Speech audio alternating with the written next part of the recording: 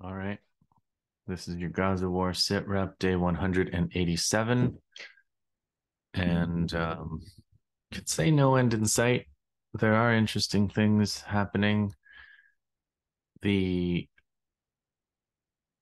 you've probably heard that the Politburo, one of the leaders of Hamas, Ismail Haniyeh, his family, three members of his family, some of his sons, more than five members of his family, three of his sons, and some of his grandchildren were assassinated in an airstrike, a targeted airstrike by Israel. One of the some Israeli news person said, referred to Amalek and said something like, remember what Amalek did to you, or wipe out the seed of Amalek or something. So they're still doing their Amalek thing, their genocidal incitement on public media, celebrating the assassination of this political leader's family. So people said that this may have had something to do with trying to scuttle negotiations or sabotage negotiations. Israel likes to do assassinations during negotiations, but Israel likes to do assassinations during peacetime and wartime and any other time. So it's not exactly that you can relate the timing of an assassination to the negotiations. As for the negotiations, Hamas will continue to insist on rebuilding, return, full ceasefire, and then the prisoner exchange timing being negotiable. But those are not gonna change, and so until Israel is ready to accept those, the war will go on. So it's one dynamic that I think people need to understand at this point, which is the terms of the ceasefire are going to be static. They're not going to change. It's not going, we're not going to get a peace deal because Hamas changes its negotiating stance. The four pillars of Hamas's stance are never going to change. They're always going to be that a full withdrawal, a full ceasefire, rebuilding, access to unfettered access to humanitarian aid, and people getting to return to where they were bombed out from. That's it. Those are not going to change. Israel is not ready to accept that now, and therefore the war will go on. And when Israel is ready to accept that, then the war will stop. And that is, we are going to be doing sit reps until Israel is ready to accept these very, very minimal conditions for the end of the war, conditions that are below what everybody else in the world enjoys right now. That Palestinians are not even, the demands of Hamas at this point are not, would have a long way to go before they would reach what every other person in the world is able to do, which is have access to, I mean, no people, unless outside of conflict zones, don't need access to humanitarian aid. They don't need to have the right to return to their bombed homes with guarantees of safety. They don't need ceasefire because they're not being bombed by the most intense bombing campaign against civilians in history, and they don't need withdrawal of enemy troops from their territory because most of the world is not occupied by a genocidal occupier.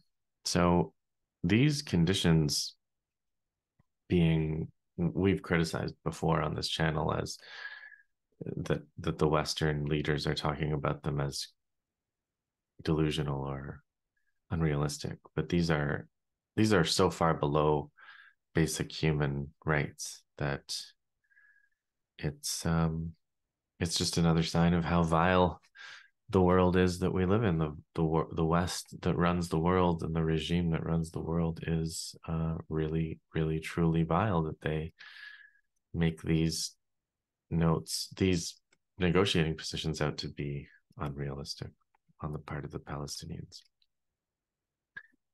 That was all my substitute for saying no end in sight. So that was a long way of saying no end in sight. I guess it's not exactly what I'm saying is not exactly no end in sight.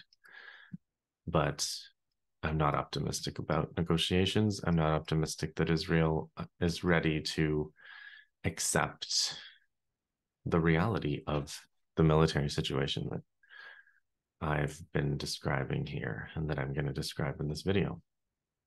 Let's do the news from the fronts. Gaza, you hopefully watched the Electronic Intifada live stream today, where John Elmer broke down some of the incredible videos that have come out just since our last sit rep on Monday. Was it Monday? It may have been, I think it was Monday. So the 8-minute video, The Ambush of the Righteous, which showed the details of the Al Zana ambush that I've been talking about for the past few sit reps. There was another incredible video of Soraya Al-Quds fighting in Khan Yunis, where there's a unbelievable shot of a fighter coming out with a rocket propelled grenade and firing over a tank that's pointing right at him, and then a mine blowing the tank up as well. So just mind-boggling things that we're seeing happen in these videos, and the fact that there are videos of them.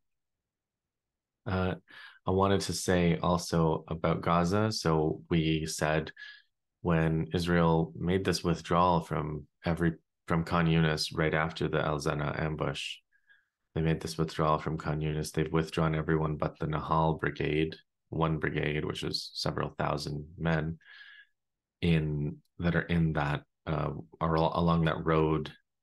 They're stationed all along that road, the so-called Netzarim corridor that divides Gaza City from Khan Yunis, Rafah, etc. So it's the dividing line between the north and south. They say it cuts Gaza in two, but I said from the start that one brigade is just going to come under continuous fire until they either beef that up or withdraw that as well. So that's what we're living now. We've been watching reports of mortar attacks at various points of the Israelis' engineering units, encampments. So they're under fire. They're under constant fire from the resistance in Gaza. That's Gaza. We have West Bank. Over the past few days, there was a shooting operation in Salfit. There was a settler mob that attacked Palestinians in Barqa, and there was fighting against them. Soraya Al-Quds reported attacking a settler vehicle at the settlement of Dotan and returned to their base in the West Bank. And there was an Israeli raid in Jeyus near Kalkilia. It's ongoing. It's a multi-day raid. There's also a raid going on in Bir al-Basha near Jenin, where the Israelis are apparently besieging a house. So very active situation in the West Bank. Neighboring the West Bank, we have Jordan.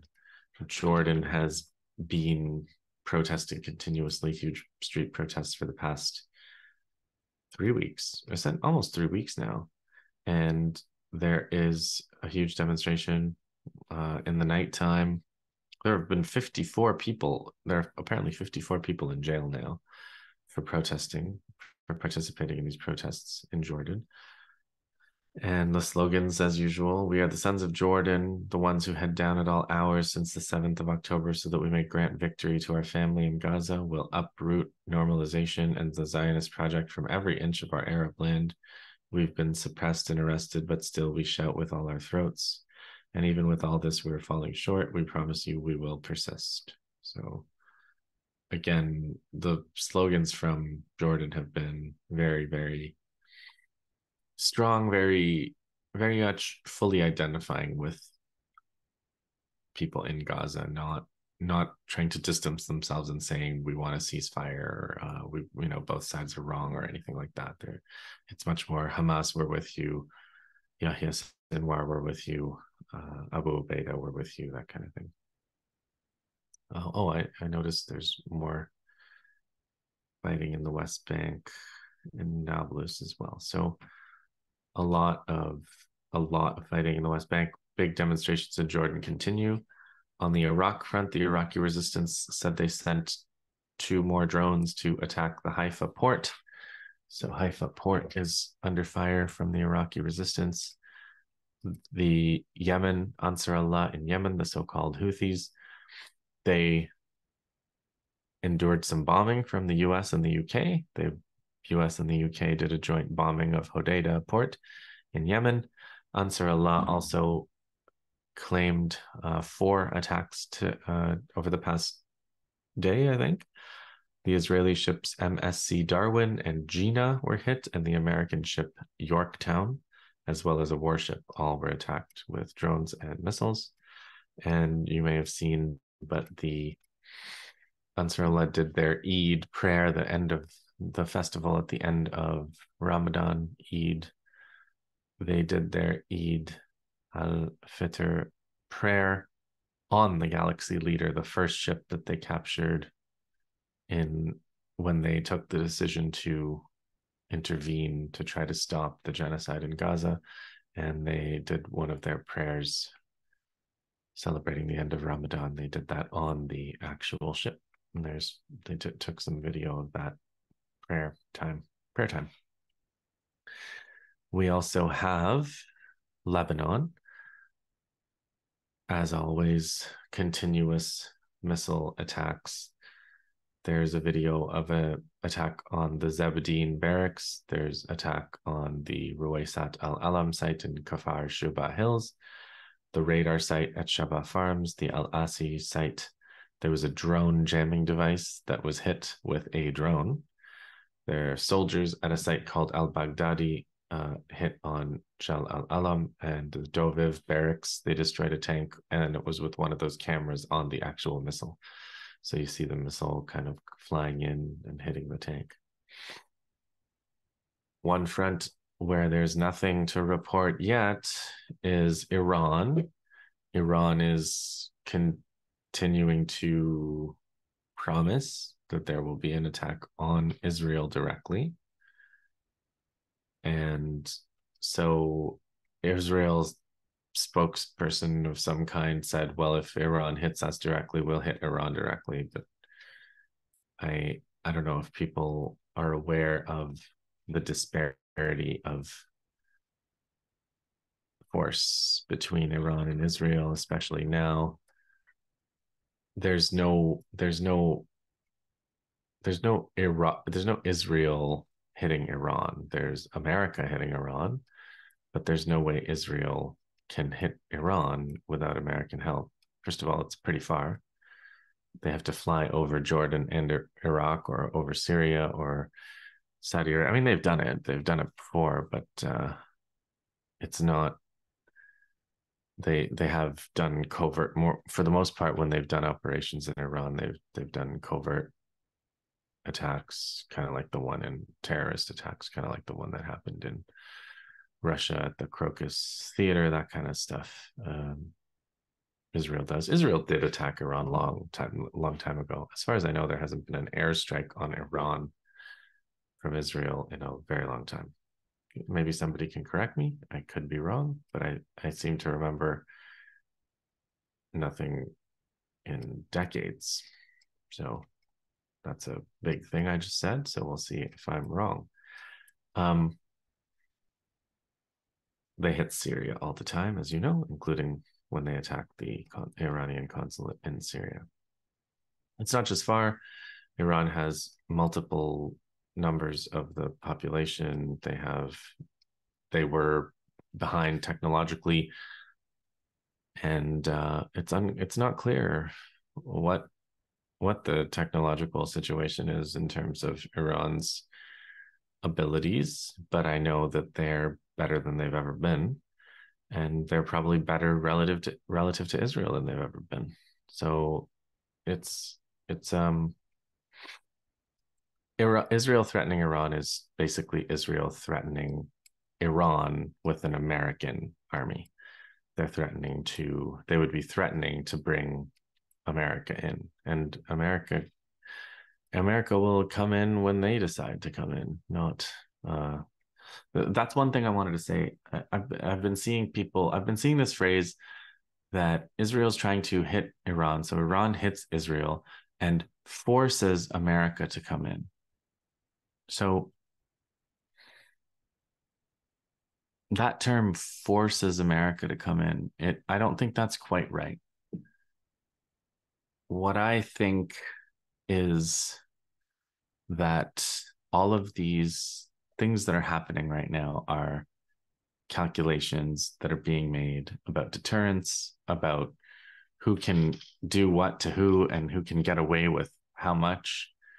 And Israel's calculations about that are different from that of the US security establishment, the people that would be conducting this war that the US would be forced into. They would have some say about what they would allow themselves to be forced into and how they would conduct this war. It's not that you're then forced into a war and then the war just unfolds at maximum kinetic intensity. So there's deconfliction. There was that time that the U.S. asked if, hey, Iran, can we please bomb something in Iran and you not bomb us back? So being forced into a war with Iran as the United States doesn't necessarily mean everything. Iran launches massive missile attacks on all the local bases and closes the straits, and the U.S. bombs Iran from these same bases, and the various choke points of the global economy close down, and the prices of gas soar through the roof, and all of these doomsday scenarios all just happen at once because America was forced in because because Iran hit Israel somewhere. I mean, who knows, maybe we'll come and maybe sit rep on day 190 will describe exactly this happening, but I don't see that because I don't think that the war up until this point has had that logic. Even if you think about it, the Israelis love to say we could have done more genocide, as if that excuses them from the genocide they're doing. They like to say we could have done more, we could have nuked Gaza, etc. And on the other side, of course, the resistance side, there's been enormous restraint shown. And the US also, I suppose, could have done a whole bunch of kinetic strikes on Iran already. They could have said, well, we consider ourselves to be forced in. We're going to use the fact that Iran is arming Yemen and arming Lebanon and arming Syria and arming the Palestinians and helping Syria not to fall under ISIS, US, Turkey, whatever pressure, and allying with Russia in Syria. And we could use the US has plenty of pretexts they could use. They're sanctioning Iran already. They're doing any number of horrific things to Iran right now. They're not going to be forced into a war with Iran. They're going to choose a war with Iran, and they're going to choose it with their eyes open, knowing that all of these consequences are going to follow. And if they do it, they're going to do it anyway, in spite of those consequences. The same way that Israel is doing things that I find to be counterproductive, to be contrary to Israel's interests, because they have certain delusions of how much more powerful they are than their opponents. And of course, we know that the US and the West has the same delusions, maybe to the same degree, maybe to a lower degree. I mean, I think there are military professionals in the US that have a lower degree of delusion about what they can accomplish in Iran. Again, I think if they didn't have that level of military realism, we would have seen a war in Iran by now. People since the early 2000s have said real men go to Tehran. There have been neoconservative operatives in positions of power in the US since the late 90s who have wanted to attack Iran, bomb Iran, John McCain. There have been people who wanted to attack Iran for that long, and the US hasn't done it. And the US didn't do it 20 years ago when Iran was much weaker than it is now. So who knows? Who knows? But the phrase, all of this was to say that the phrase, the US is going to be forced to fight Iran by Israel, I don't think that's quite right. I think there is a discussion, a debate going on within the joint Israel-US ruling class about what they're going to do and who they're going to bomb and who they're going to try to kill and how they're going to try to crush all the resistance that they've encouraged and sparked against them. But striking Iran is certainly something they're talking about. It's certainly something that they consider to be an option, but it's something that they're probably going to have to think about a lot before they do it. And when Iran responds, however they respond, that's when that conversation within the US and Israeli elite will take on a new intensity about what they're going to do back, knowing that Iran will respond to the response and things will escalate from there.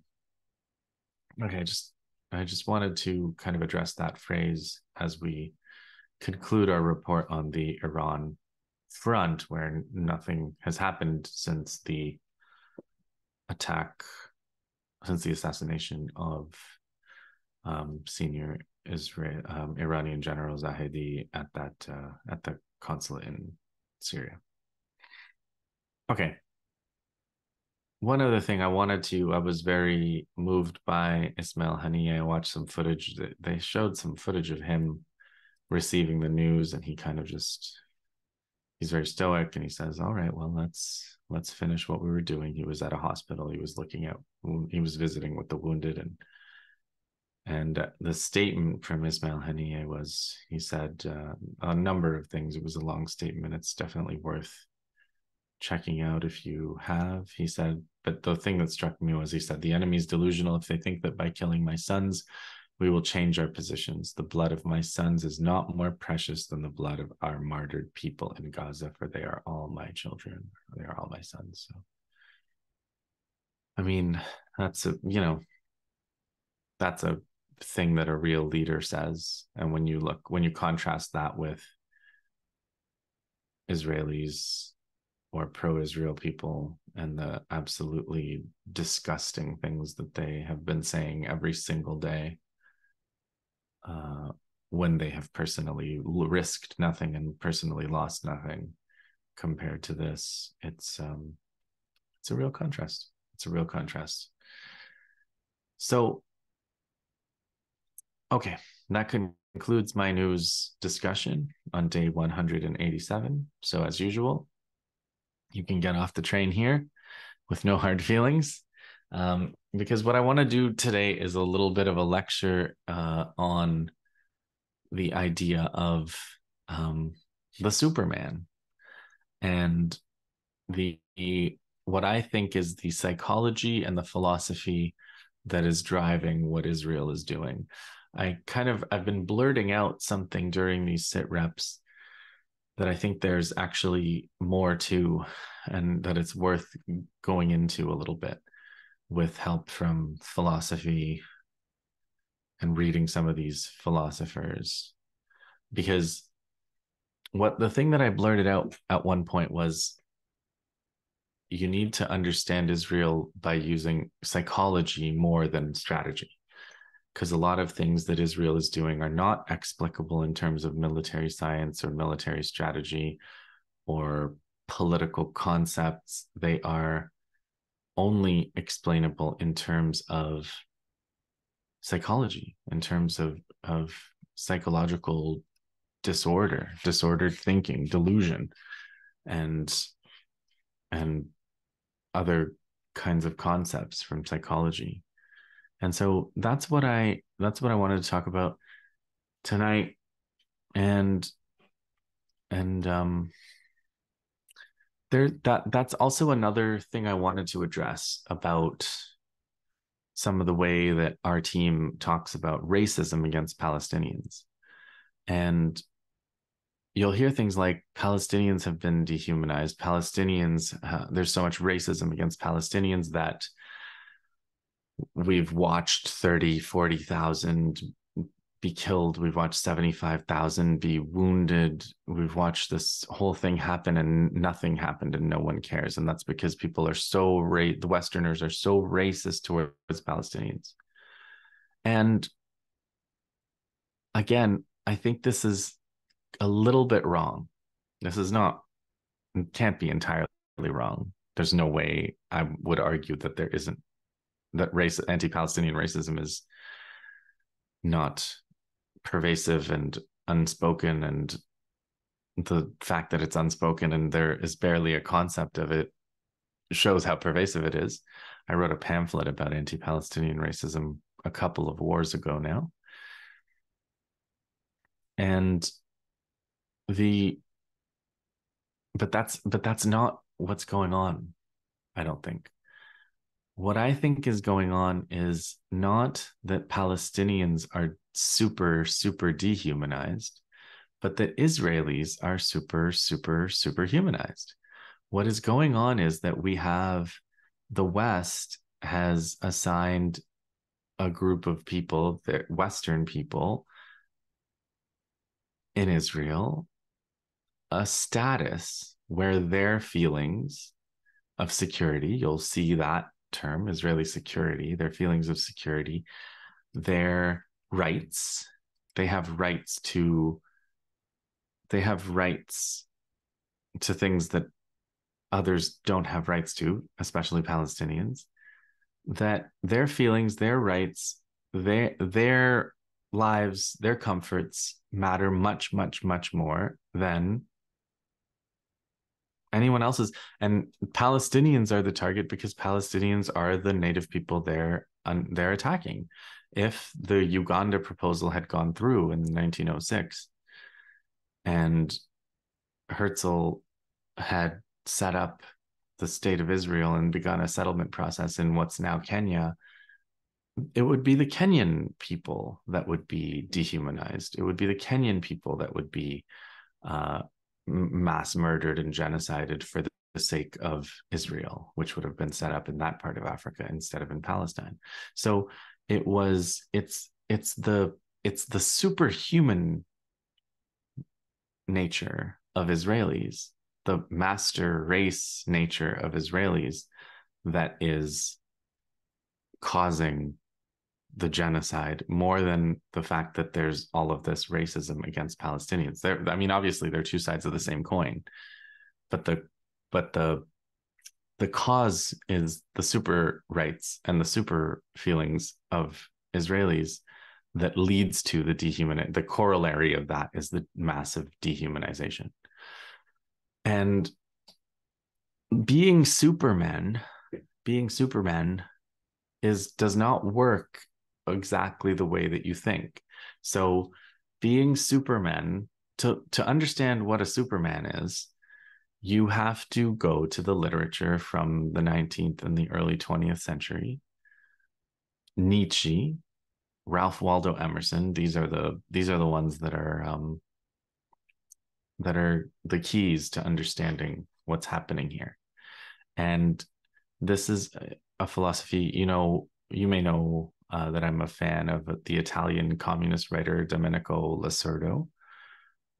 And Lacerdo wrote a long book about Nietzsche that I covered in our World War Civ podcast, The Causes of World War I. I read that book about Nietzsche, and that's where I learned a bunch about Nietzsche and about how Nietzsche was Lacerda calls him an aristocratic rebel.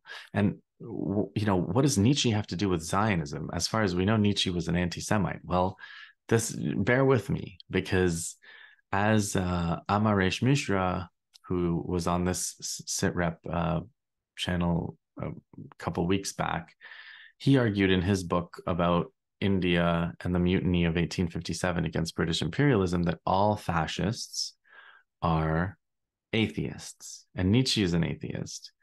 And Nietzsche's atheism, like Zionists, doesn't work the way that you think.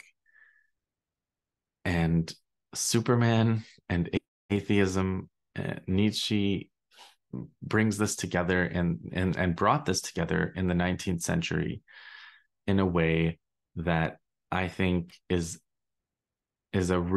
provides a really good window into how Zionists think. This is the philosophy that motivates Zionism. This is the atheist 19th century atheist racist philosophy that Zionists are motivated by. Now, philosophy is not my discipline. I have an undergraduate major in history. All my other degrees are in science. So I'm a reader of history. I do a history podcast. But when I think about these problems, I think about them the way a historian does, not a philosopher. So I know there are going to be those of you that are philosophically trained that are going to say, Nietzsche's not saying that, Emerson is not saying that, you've misunderstood. And that's why this is part of why I don't do philosophy, because I don't get it in this way. I don't like reading things where you read them and then people tell you what you just read isn't what you read. So this is why I try to stick to things like history, where that doesn't happen as much.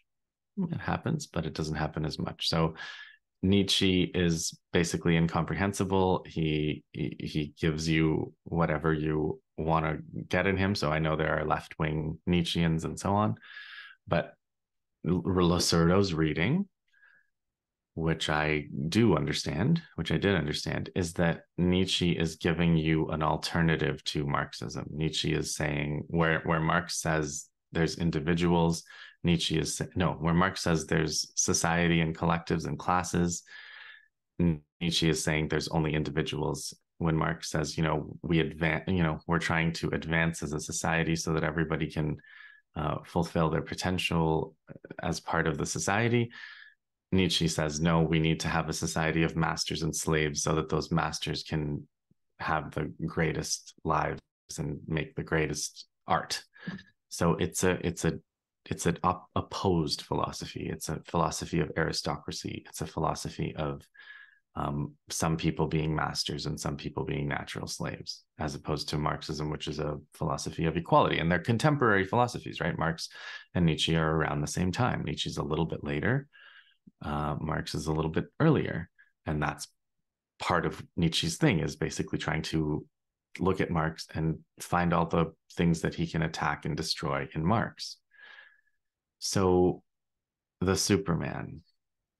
And the other thing is Nietzsche is a big fan of the American philosopher, poet Ralph Waldo Emerson.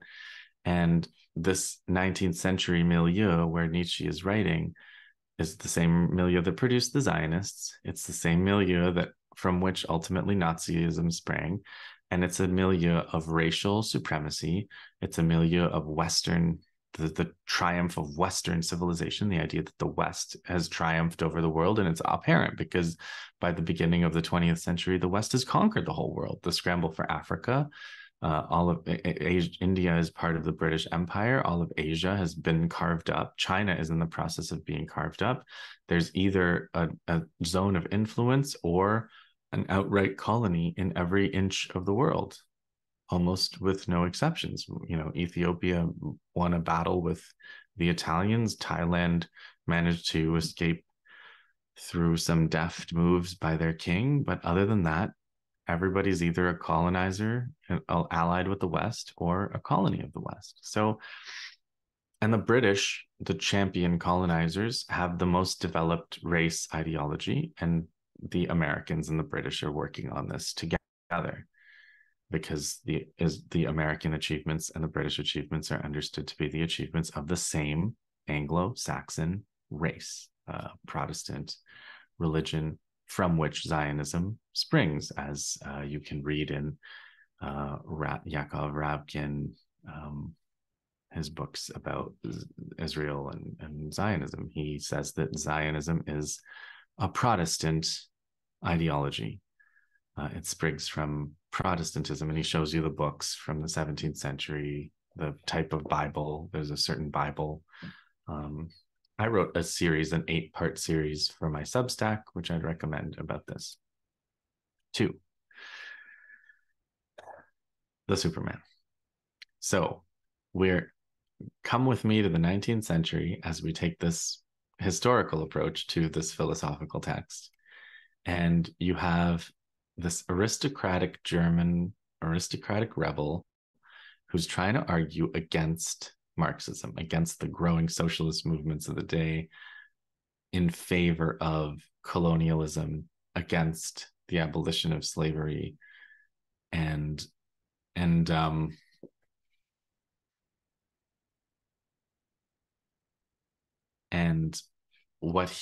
the ideal that he puts forward that you can have if you are willing to get rid of all of these things, all of these collective things, these class things. If you're willing to get rid of all of these things, you can have a Superman that can do things that normal men cannot. There's a herd, and then there's the Superman. Okay, so here's a quote. There's a website, Red Sails, you might know. I really like Red Sails. They are big fans of Lacerdo, and they have a recent essay about Nietzsche, and there's a quote from Nietzsche in this essay. So it's about religion. So again, when you think of Zionism as something to do with the Jewish religion, it's not really right. Zionism is an atheist philosophy. It's an atheist ideology, and it's fundamentally anti-Jewish, as I argued using a whole range of sources in my 8-part series on my Substack, if you want to check that out. So here's a quote from Nietzsche. To ordinary men, religion gives invaluable contentedness with their lot and condition, peace of heart, ennoblement of obedience, something of justification of all the commonplaceness, all the meanness, all the semi-animal poverty of their souls. Religion, together with the religious significance of life, sheds sunshine over such perpetually harassed men, and makes even their own aspect endurable to them, almost turning suffering to account, and in the end even hallowing and vindicating it. That's what Nietzsche is saying as a good thing about religion. So the good thing about religion, according to Nietzsche, is that that it makes kind of natural slaves happier with their lot. So what a Superman will do is use, this is also Nietzsche, a quote, use religion for his disciplining and educating work. So that's what a philosopher would do,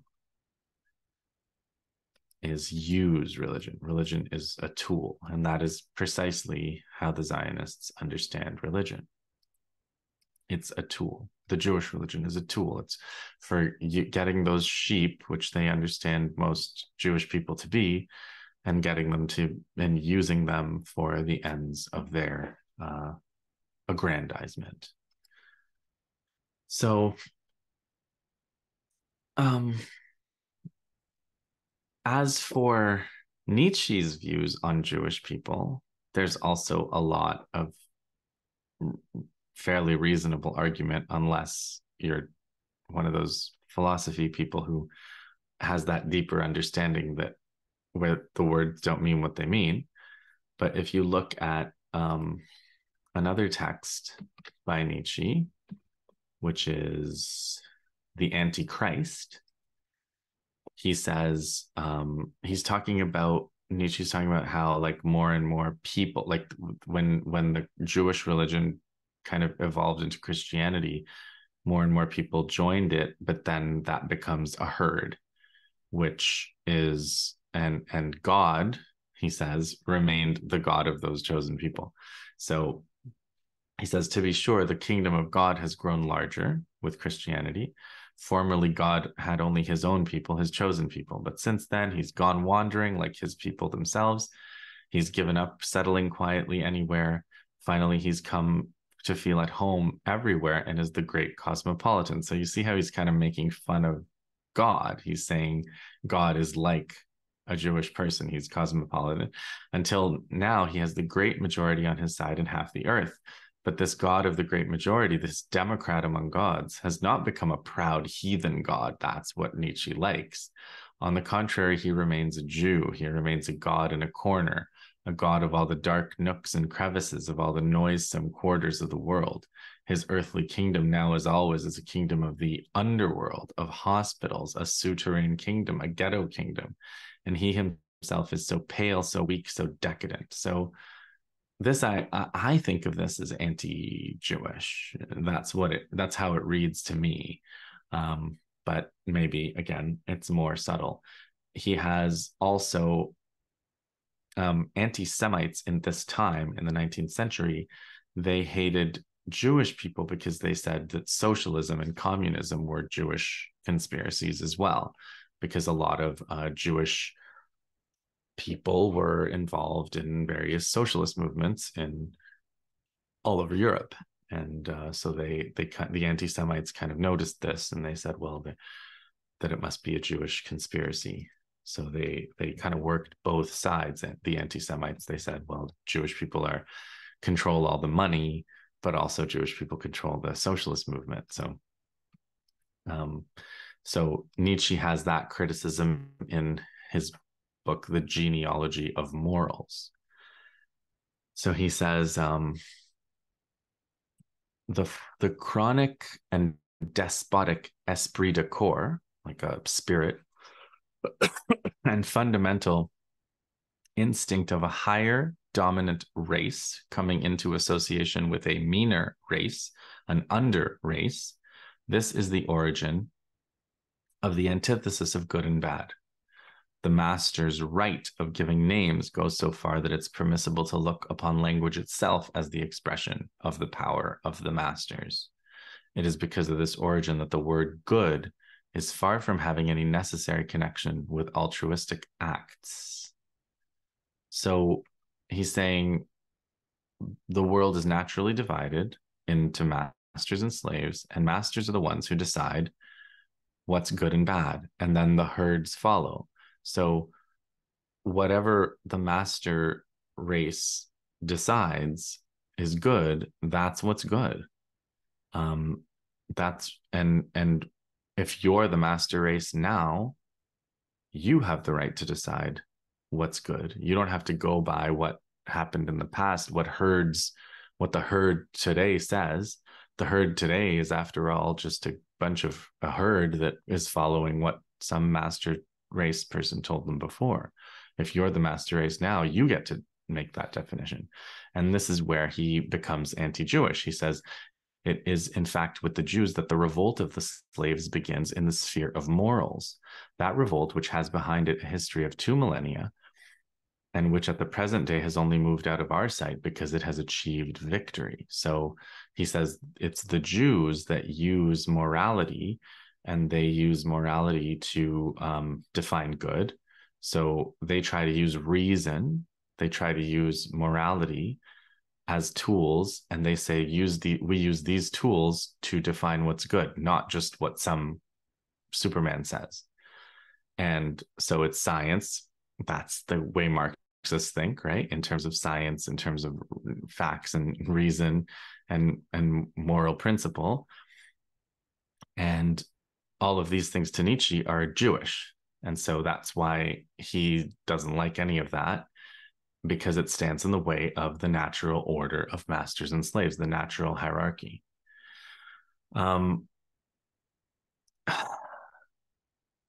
So it's not, I'm blaming Nietzsche for a lot of this, but it's not just Nietzsche, right? There's also Ralph Waldo Emerson, who Nietzsche was a big fan of. And Emerson also has this. He's trying to create a Superman, right? He says, power is in nature the essential measure of right. This is the essay Self-Reliance. Nature suffers nothing to remain in her kingdoms which cannot help itself. So that's might makes right, right? He's also saying, if the world hates you, that doesn't matter because the world is full of sheep and you shouldn't be a sheep. So he's explaining how to be someone who doesn't care what people think. He says it's easy for a firm man who knows the world to brook the rage of the cultivated classes. Their rage is decorous and prudent, for they are timid, as being very vulnerable themselves. But when to their feminine rage the indignation of the people is added, when the ignorant and poor are aroused, when the unintelligent brute force that lies at the bottom of society is made to growl and mow, it needs the habit, growl and mow, sorry, it needs the habit of magnanimity and religion to treat it godlike as a trifle of no concernment. So he's saying it takes that special, super kind of man to ignore the ignorant and poor, to ignore the whole of society. And that's something to admire. The ability to ignore all of society is something that makes a Superman. And I think that is also a real comfort for all of the Western elites right now that are supporting this genocide and saying, look how great we are, how super we are, because we are ignoring the fact that majorities of our society are against this genocide and majorities in the world are against this genocide. But that's not what concerns us. We're not, this is the essay Self-Reliance, where you might have heard consistency is the hobgoblin of small minds. So, and here's another one about kind of the Superman and tribalism. He says, do not tell me, as a good man did today, of my obligation to put all poor men in good situations. Are they my poor? I tell thee, thou foolish philanthropist, that I grudge the dollar, the dime, the cent I give to such men as do not belong to me and to whom I do not belong. So you should only really care about your own people. And that is also a very motivating thing for Israel. Okay, so that was a long philosophical discussion with quotes from Nietzsche and Emerson. And what do they prove? I mean, that's not enough maybe to prove anything, especially in philosophy, which, like I said, is everything to everybody. But my point is that this helps you understand Israel's behavior. Why? Because if you're looking in Jewish tradition for Israel's behavior, you're not going to get very far. If you're looking to the Bible, I mean, sure, but the Bible is even more a book where you can find whatever you want to find. And the Zionists have a very instrumental reading of the Bible. The question is not, can you find genocidal passages in the Bible? The question is, how are Zionists reading, who don't even believe in God? How are they reading the Bible? Why are they reading the Bible this way? Why are they picking these passages? They're picking these passages because these are the passages that motivate them because of this philosophy, because of this psychology. So if you're looking for why Israel is willing to abandon their hostages, why Israel is willing to spend lives, as I've said, committing atrocities in Al-Shifa while their armor is being destroyed around Al-Shifa, while their soldiers are being attacked around Al-Shifa. In Khan Yunis, they were ambushed in this Al-Zana ambush while they were off blowing up buildings and trying to attack Al Nasser Hospital and Al Amal Hospital. They are going to try to commit atrocities, and they are being killed for it, and they are not changing their course. They are continuing to do the exact same thing. Because, so how does that make sense? If Jewish tradition is that Jewish lives are special, if settler colonial tradition is that the settlers are worth 10 of the natives, or if colonialism is that the land is what we're after and we don't want the native people, well, why are they willing to spend their own people's lives to solely to commit atrocities? And why are they willing to defy international, rip up international law, rip up the International Criminal Court, rip up the United Nations Security Council, alienate all their allies, humiliate their allies? Why are they doing all of it? Like Jordan, humiliate Turkey. Now Turkey has promised that they're going to cut exports to Israel because Israel took these humiliating stances towards Turkey. They've alienated Russia to some extent anyway. Why are they doing this? Why would they do this? How does this square with their stated reading of the Bible, for example? None of this is in the Bible. And none of this also is in the idea that their lives matter more. What this is the Superman does whatever he wants. The Superman decides what's good. International law doesn't decide what's good. The superior race imposes what they want. It's not a genocide if we decide what a genocide is.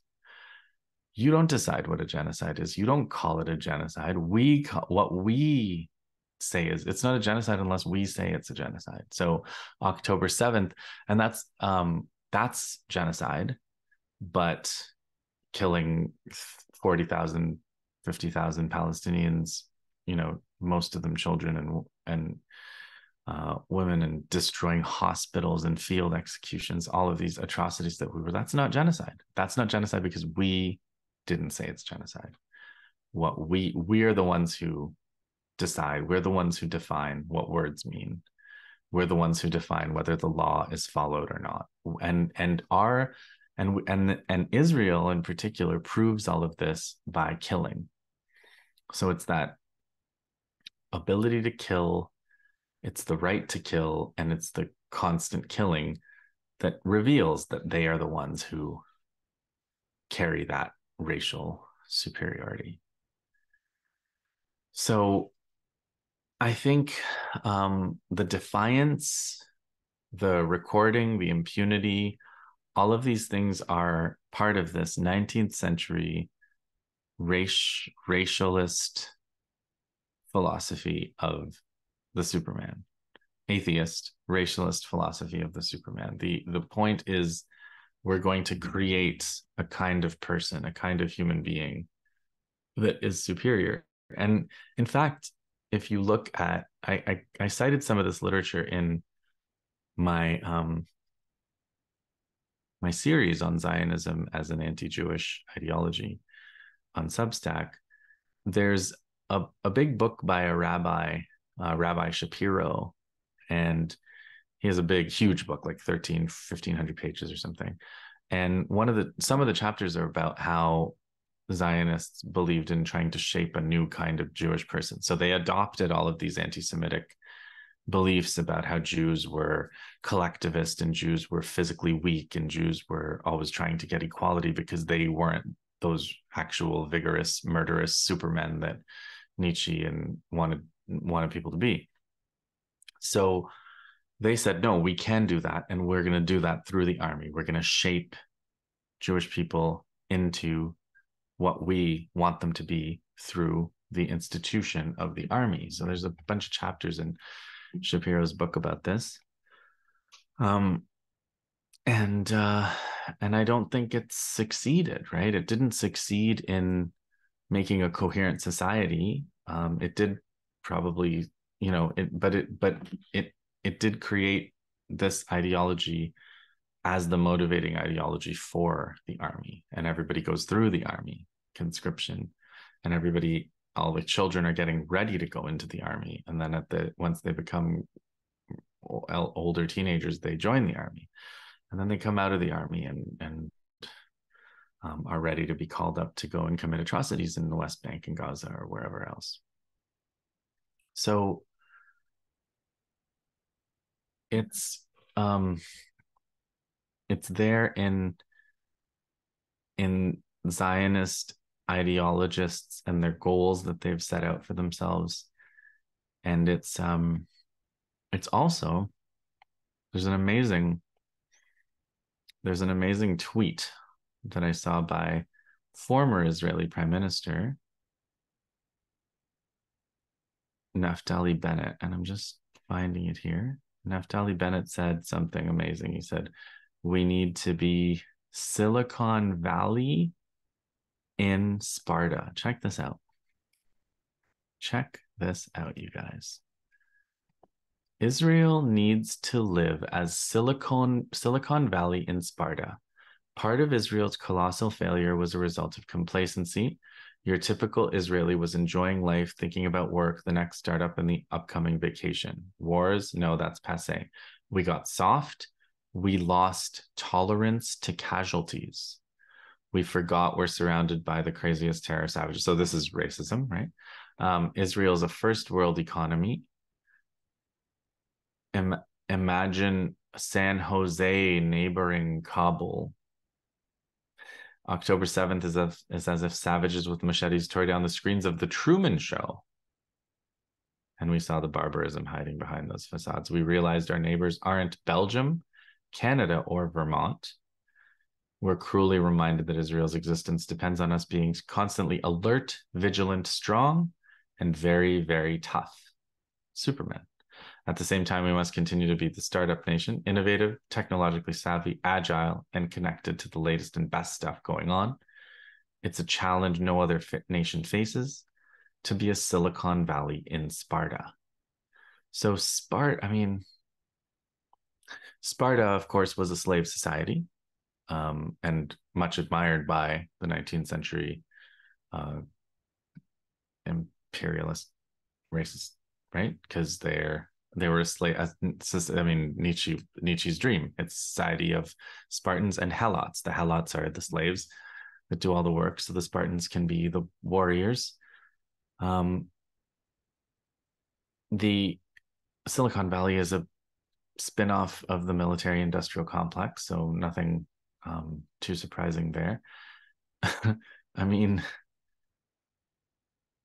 We got soft. We lost tolerance to casualties. So this is an expression of that, right? We are supposed to be Supermen. We need to be Supermen here, and we lost that vigor. And so a lot of what Israel and by the way, one other point about this, because you hear Kirby, other guy, Blinken, you hear these guys, these American spokespeople for Israel, and they say we don't care about anything else, whatever, everything else. The only thing that matters is that October 7th never happen again. And that was in Naftali Bennett's thing too. And just like there's something they're expressing there, that it's so important to them that October 7th never happen again. What is that? And what that is, I believe, that's a psychological truth that they're expressing. It is that their identity as the masters, their identity as the superior race, their identity as the overman, the uberman, right? That identity was what was challenged on October 7th, and that is what they're saying must never happen again. So if they are to be the Supermen who do whatever they want, they cannot allow those kinds of events to happen again. And of course, if by October 7th you mean the a defeat by a military defeat inflicted on you by a poorly armed but better prepared and better organized opponent, that's happening all the time. It's happening every day in Gaza now. It's happened at Al Zana in a spectacular way. So it's not, they don't understand it that way. They're not capable of understanding it that way. It's also why they're not there are a lot of downsides to believing you're a racial Superman. If there's an upside in the sense that there's incredible confidence, and if you have incredible confidence, you can accomplish things that someone without that confidence cannot. In the Jewish tradition, not the Zionist tradition, in the Jewish tradition, they have a word for it, right? Chutzpah. So like, but if you have that confidence, of course, that also translates into military, like audacity. It also translates, but that's not a monopoly of any racial, self-identified racial group. And you can see that everybody has access to audacity. Everybody has access to confidence, and so that's an upside, but it's not the only route to confidence, right? I mean, the confidence of a religious person who believes that there's a higher power on their side is also as we are watching, a pretty strong source of confidence as well. So the upside is confidence. The downside is overconfidence. The downside is you can't learn from mistakes because you already think you know, and you have to radically underestimate the people you're fighting because your whole worldview is that you're vastly superior to them. And everything that Israel is doing now in America is to try to restore that image that they are the Supermen who do what they want. And above all, they're the Supermen who kill who they want. And they're still killing, and they're killing away. But there's another side to this coin, which is that and here I have to go back to Stalin. And Stalin made a famous speech, the brothers and sisters speech of July 7th, 1941, when the Nazis invaded the Soviet Union. And Stalin said, history shows there are no invincible armies, and there never will be, or there never have been. There are no invincible armies. That's what history shows. And so, there are also no Supermen. That's the secret. There is no master race, and there are no Supermen. And you're not Sparta, and you're not Silicon Valley and Sparta, and you're not worth 10 times what your opponents are, and you're not better. And some imperialists actually understood this. There's a famous British imperialist who was one of these professors at Cambridge, John Robert Seeley, and he said, the moment a mutiny is threatened, he was writing about 1857 India, but he said, the moment there's a mutiny that's based on the expression of a universal feeling of nationality, our empire is over. All hope of preserving our empire is at an end. And he said, we are not really conquerors of India. We cannot rule her as conquerors. He's basically saying the only reason they can rule is because Indians are divided between one another. And Gandhi came decades later and said the same thing. Indian nationalists said the same thing, that it's the divisions between people that are exploited by the imperialists. If those divisions are overcome, the imperialists can't maintain their power. So what they think is racial superiority is in fact divisions among their opponents, and they've deluded themselves. This whole thing of a master race, this whole philosophy of the Superman and natural masters and natural slaves, it's all an illusion caused by usually a temporary division among the people that are conquered and oppressed.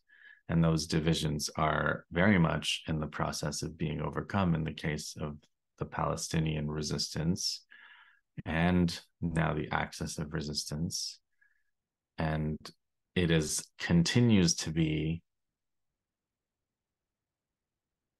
these divisions and these alliances, as I've spelled out in previous historical sitreps, with Jordan, with Egypt, with Turkey, with the Gulf monarchies. These are the basis of Western power, of Israeli power in that region, and not racial superiority. And that is what is at stake. That is the historical process that we are watching unfold right now. It is not a contest between the master race and the Untermensch.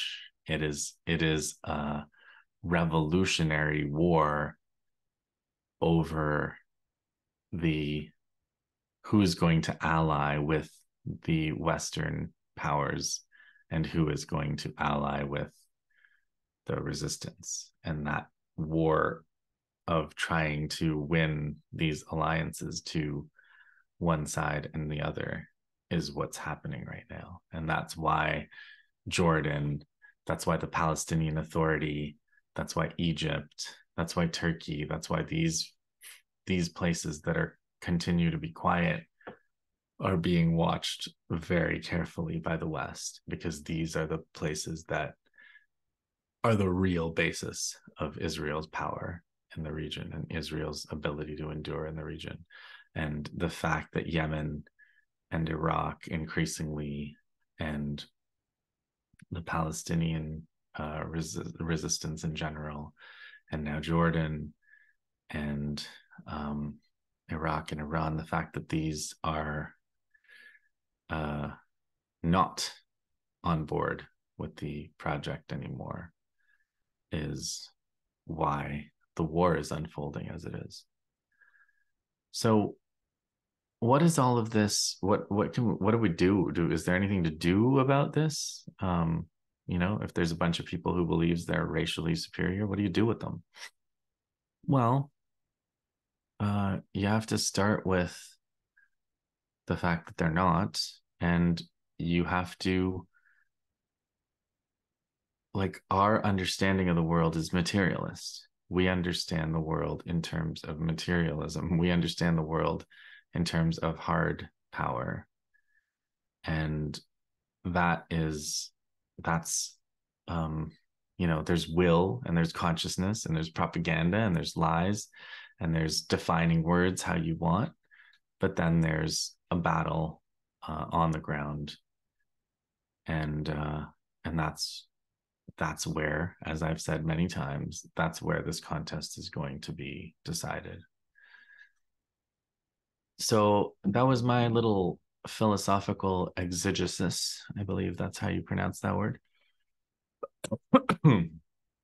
I am sure that some of you philosophy majors are going to give me a hard time because I've completely misread these texts. I have some backing in the sense that I did read Lacerdo on Nietzsche, so I'm not just cherry picking quotes. I read various essays on red sails, but I read that big book by Lacerdo, and I know Lacerdo's work, and I know where he's coming from, so that's where I'm coming from. And I do know a lot about the history of the 19th century and imperialism and the intellectual milieu. So I feel confident in my claim that Zionism has these roots, that Zionism is one of these ideologies, and that that this is something that can help you understand and predict what Israel is doing and the mindset behind what Israel is doing certainly better than what they say, than what they've been saying their motivations are, their stated motivations. make no sense in terms of what their behavior. Okay. So we will see what happens over the coming days. There will probably be momentous events. So like and subscribe and hang in there. And I will be back, and I'll see you in the next.